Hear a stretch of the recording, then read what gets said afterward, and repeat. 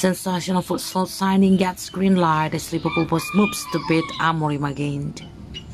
Sporting CP are reportedly ready to sell Gonzalo Inacio and Ousmane Diomande, and new Liverpool boss on a slot can take his pick of the central defenders. Central defense has been highlighted as an important area to improve at Anfield over the last year. Incumbent Virgil van Dijk is one of the first names on the team's head, but at 32, he won't go on forever. Usually alongside him, another 32 years old Joel Matip has spent a long time on the sidelines, and more injuries have meant that 21 years old Jarrell Kwanzaa's development to the first team has been fast-tracked.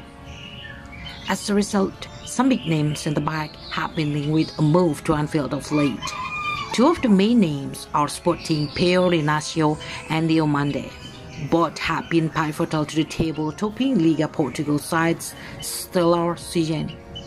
Interest arose when it looked like Ruben Amorim, Sporting's manager, was going to take over from departing Liverpool boss Jurgen Klopp.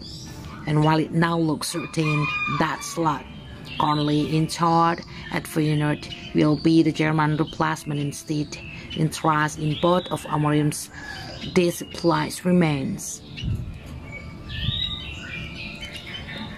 Slot has now got the green light to take his pick over the pair, too.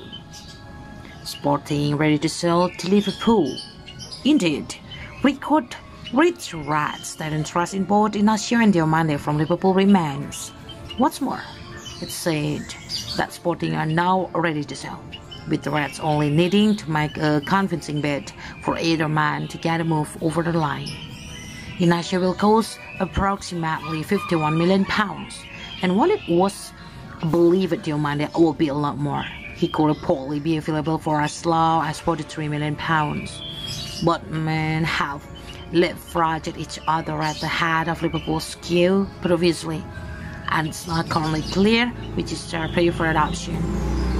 However, it is guessed that only one man will be poached, and Slot will be tasked with choosing the right man for his system at Anfield. Signing one of Sporting's star men will see the Dutchman beat Amorim again, firstly by taking a job to look at 2 and 4, and now by taking one of his best players. But whether or not he remains with Sporting for the foreseeable future remains to be seen. Sporting's replacement defender that they are not willing to potentially sell both star centre-backs is due to the fact Sporting are making track in signing a new defender of their own. It's reported they are in pole position for unlatched centre-back Zeno the Bass, with a contract already prepared. It seems they want to have a player in place to fill a gap that they expect will open up soon, with Liverpool the reason for that.